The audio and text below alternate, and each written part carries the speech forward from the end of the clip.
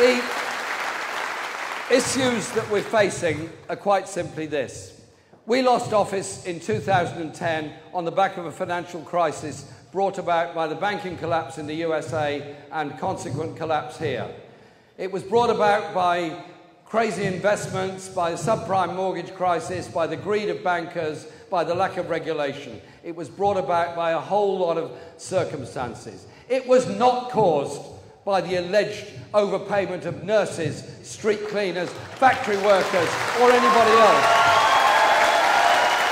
It was not brought about by the benefit system or the cost of the National Health Service.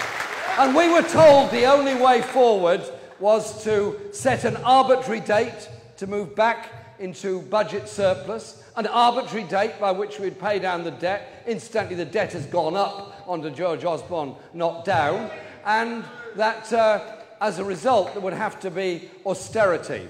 Austerity being cuts in public expenditure, loss of several 100,000 jobs in the civil service, wage freeze for public sector workers, cuts in benefits, cuts in the living standard of the poorest, freeze on council house building virtually throughout most of the country, and you look at the results.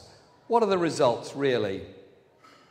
The richest 5 families in Britain, the richest 5 families, the fingers of one hand, own the equivalent of the total wealth of 20% of the entire population. The richest 30 families, the richest 100 families own the equivalent of 30%. We live in a grotesquely unequal society, and that inequality is getting worse. My objection to austerity is that it is not an economic formula, it is a political formula about rebalancing our society, possibly in the image of the 1930s, and probably in George Osborne's mind, more likely the 1830s. It is all about rebranding our society, reducing the role of public services, and increasingly putting the bill onto the individual. Indeed, David Cameron was thinking aloud a few weeks ago, saying, how about we get rid of national insurance and just have individual insurance as well? Well, it might work very well if you're a wealthy family to have individual insurance to guarantee yourself against any ill that comes about. The whole point of national insurance and the welfare state is that we all protect each other, we're all protected by each other.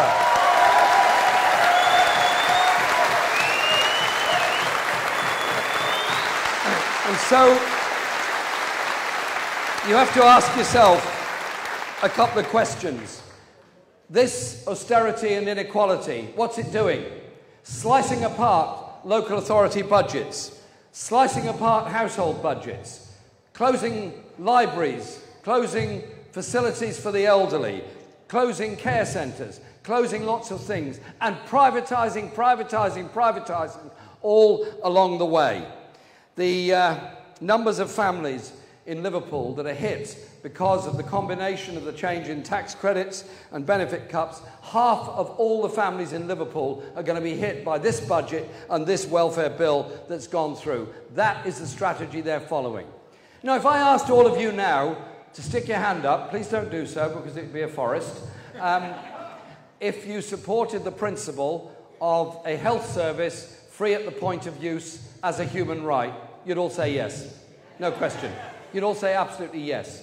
It was the great achievement of the post-war Labour government. It's the great achievement of Aneurin Bevan that he managed to push it through. I might add, at a time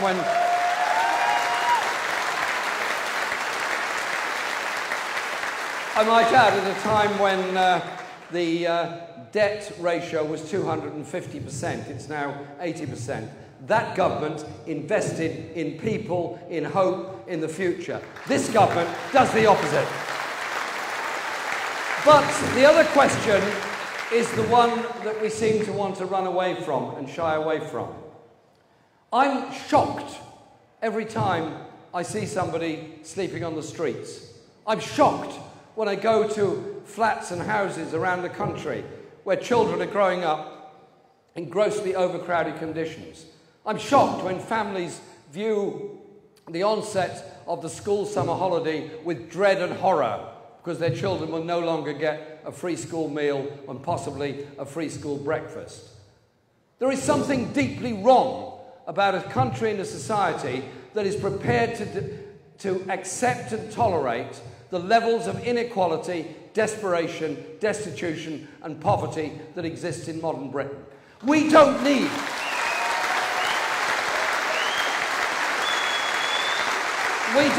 to go down the agenda set by Benefit Street and others. We need, I think, to take a moral principle. And that moral principle is quite simply this. If a society can provide health and education for all, it can also provide housing for all, it can also ensure we have a social security system that gives real security. So I want any future government's success or otherwise to be measured by all the normal economic indices that are there, but I also want it to be measured by the levels of poverty that's reducing, the number of children that are no longer going hungry, the number of people that are no longer sleeping on the streets, the number of people that are able to live and contribute normally within our society. Surely we're an inclusive society and these things are possible. Now, that is achieved by two things, and Alex is getting concerned about the time. He's always concerned about the time. It's something that concerns Alex a great deal. He's a man of much concern. Two areas I just want to briefly mention because I think they're very important. The first is education and the education system as a whole. The numbers of children that access preschool education ought to be every child has the option of a free place in preschool education. It shouldn't be a lottery, it shouldn't be based on income, it should be based on the needs of the child, and children's socialisation before they get to school is something that's very important. The children's centres, Sure Start, were a great step forward. It's tragic the way they're being destroyed at the moment, but can't we provide something decent for all our children? But the Tories have other ideas, and the other ideas later on in the school age are to turn primary and secondary schools into academies, and any council that wants to open a free school can do so. Any council that wants to open a normal state community comprehensive, forget it, there's no money available for it. I don't want to close any schools, I want to keep schools open. But I do want to strengthen the whole concept of the local education authority, the family of schools, and bring those academies and free schools back into the normal local authority system. And while we're on with it, I know it sounds very extreme and very far-fetched, but to insist that every teacher in a free school is actually qualified to teach seems to me quite a good idea. But the teachers have been denigrated by this government and sadly occasionally by people in my own party in the same way that medical professions are being denigrated now merely because they've raised concerns about the idea of 7-day working without the necessary new staff recruitment and changes that can make that a reality. But there is another issue, and that is the way in which working class youngsters get a chance to go to college and go to university. The cancellation of educational maintenance allowance means that many young people simply don't want to stay on at school because they can't afford to and therefore miss out on A-levels, miss out on the chance of going to university. Those that do go to university, and I was talking to a young man today who just graduated, we were at a rally in Preston, and I congratulated him on his degree, said well done, hope things go well for you, and he was very pleased with the degree he got, and he deserves those congratulations, a great achievement. And I said, what's for you now? He said, £52,000 worth of debt. £52,000 worth of debt, because he worked hard, got his A-levels, worked hard, went to university, worked hard, got a degree, and he's now got that level of debt. Well, I voted against the introduction of fees in the first place. I voted against it when it was put up to 3,000. I voted against it when it was put up to 9,000, and I think we have to look at ourselves and say, what kind of society are we in when we penalise people for being educated? Because if somebody is a good engineer, Somebody is a good lawyer. Somebody is a good doctor, a good surveyor. All the other things that are so important, we all benefit. As a good doctor, we benefit. You know the reality.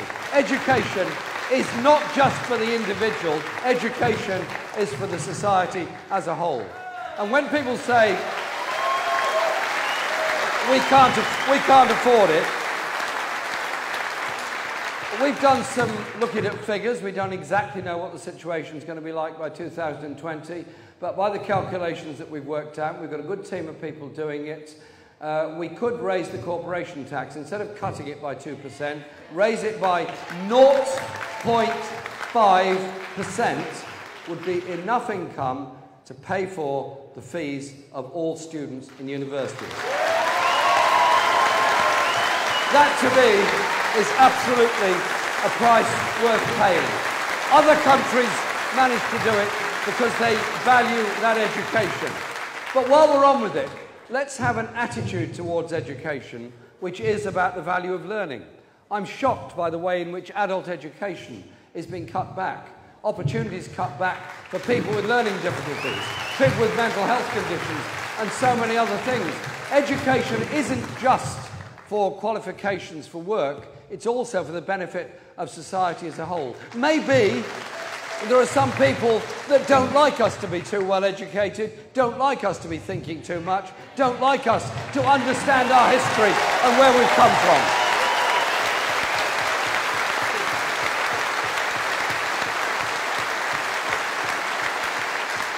The last point I'll make is this, because it's a hot evening and I want us to be able to listen to each other and talk to each other a bit as well, is the issues of environment and peace and justice around the world. We cannot go on as a planet consuming raw materials at the rate we are, polluting the sea at the rate we do, destroying the atmosphere at the rate we are, and by strong environmental regulations on both sides of the Atlantic, more this side than that, it must be said, exporting pollution to the cities of India and China. Because when air pollution becomes air pollution, be it nitrous oxide, sulfur dioxide, or anything else, it doesn't stop at national borders. It's very disrespectful of national frontiers, these winds are, as the seas are as well. If we pollute anywhere, we pollute everywhere. If we destroy here, we destroy there and everywhere else. So I think environmental policies are as much an attitude of mind about how we consume, what we consume and how much we consume, but also using our brains and our technology for sustainable generation of clean power and electricity. This city led the way in clean water in the 19th century when Liverpool Corporation built Lake Verney, the pipes and the dam that went with it, and showed what municipal enterprise could achieve. Why can't that same municipal enterprise be used to generate sustainable sources of electricity and develop things in that way? There is much that we have to achieve in those areas, and the inspiration of those people that draw our attention to the destruction of the natural world and the ecosystem, to me, they're eco-heroes, and we should respect them for what they're doing. But I also want to conclude with this thought. I voted against the Afghanistan war, the Iraq war, and I was one of the organisers of that million-strong march. And we had massive meetings here in Liverpool against that Iraq war. When wars are over, the victors write the history. The victors decide who's won, and the victors tell the rest of the world who's won. What they don't usually tell you is who's lost. And I'll tell you who's lost. Those desperate people in refugee camps in Lebanon, those desperate people in refugee camps in Libya, those desperate people dying in the Mediterranean, and indeed some of those desperate people in Calais, which the Prime Minister describes as a swarm.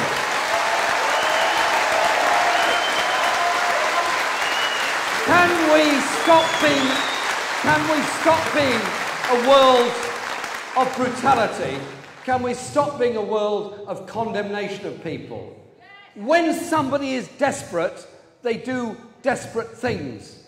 Cannot we be humans and reach out to those humans and try and help them, not condemn them? And so, my ideas, they're not easy, they're not simple, but a world based on the aspiration of decency, human rights and justice, rather than nuclear weapons and the ability to destroy, is something surely that's well worth striving for and working for. This meeting tonight is about lots of things. At one level, it's about an election campaign. At another level, it's about the future of the party. But at another level, it's about the hope that exists within all of us. The hope that we can build a movement, a sustainable movement that is for social change. That we can stand up towards injustice. We can work towards the decent, equal, fair society that those people that founded our unions and founded this party and have worked so hard for so long can be brought about. If we can live in a society where everyone matters, everyone cares for everybody else, and everybody cares for everybody else, you can call it anything you like. I prefer to call it socialism, but I don't mind if you want to call it humanism, humanitarianism, anything you like.